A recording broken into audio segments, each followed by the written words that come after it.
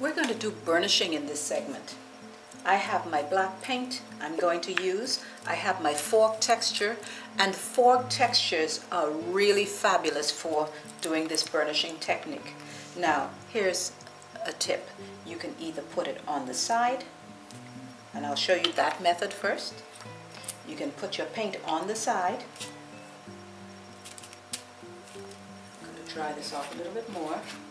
You're going to have a damp sponge, and then you're just going to apply your paint to that. I think I can get a little bit more paint going on in that.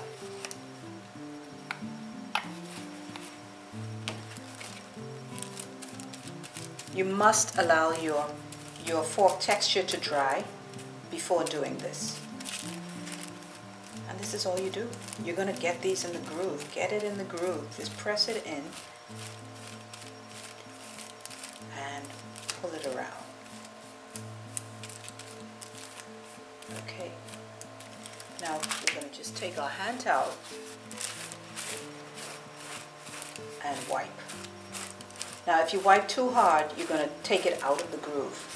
I think I can have less water and more paint on my brush, my sponge brush. So I am going to just have a little dip of that water. And this way it gets in my groove. My brush has been busy, so it has a little more water on it than I need.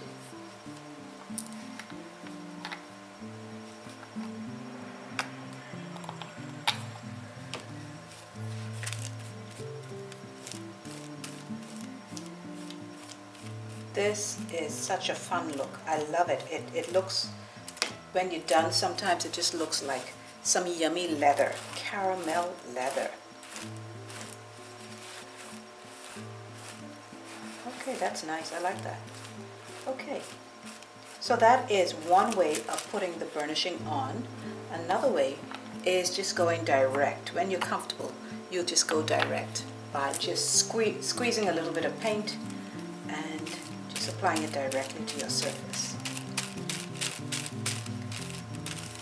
You don't want to create little squares so that when you look at the artwork you see little boxes.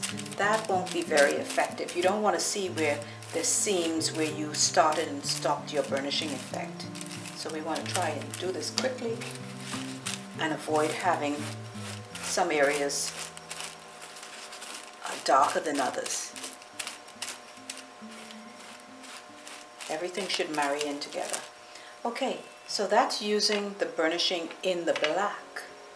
Let's try adding another color to it, just to show you, just to give you another field. Now I already have black on my brush. I'm gonna just for the sake of it, add a little bit of red, and I'm gonna add a little bit of pink.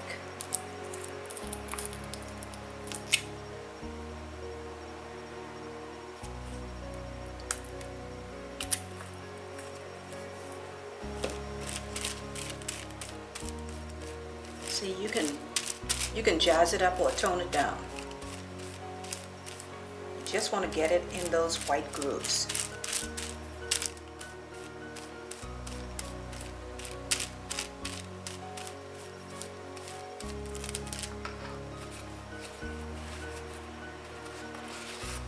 And wipe off.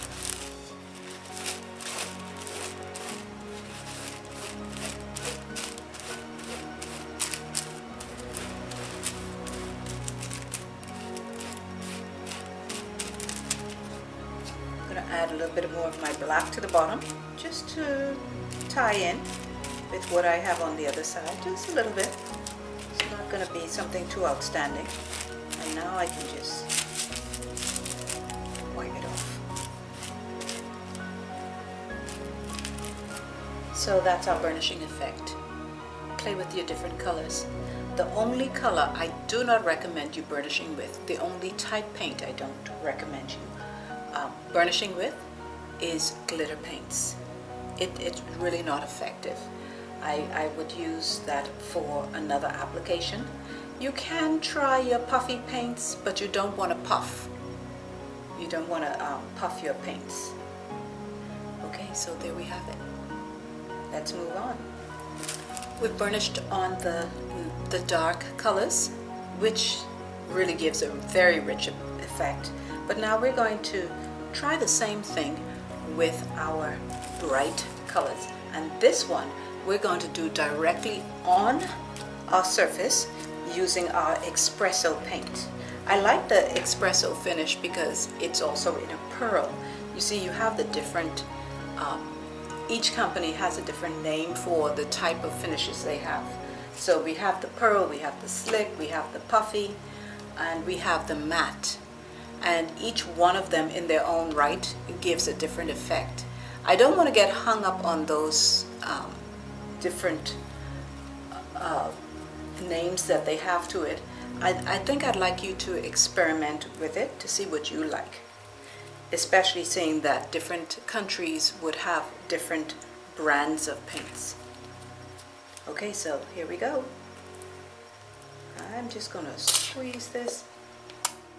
If you have a really massive design to do, you're going to still do this in small portions. You're not going to attempt this because it will dry. If you try to do this all over your fabric and you don't know if your phone is going to ring or there's going to be some distraction. So we're just going to, since this is a small area, we're going to just apply it and rub off. Even without rubbing off, you can see where this is just very attractive, very effective. You see how you can tone.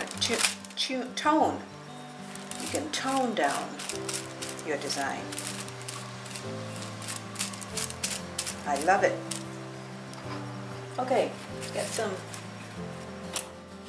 some of this off. You want some of the bold colors to peep through.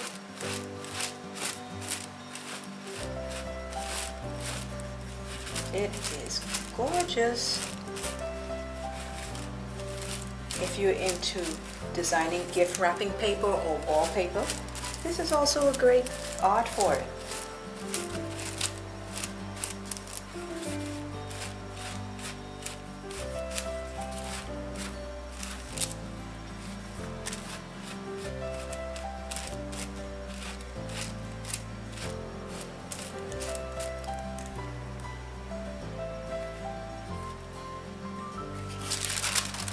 There you have it. Very nice. Another burnishing technique.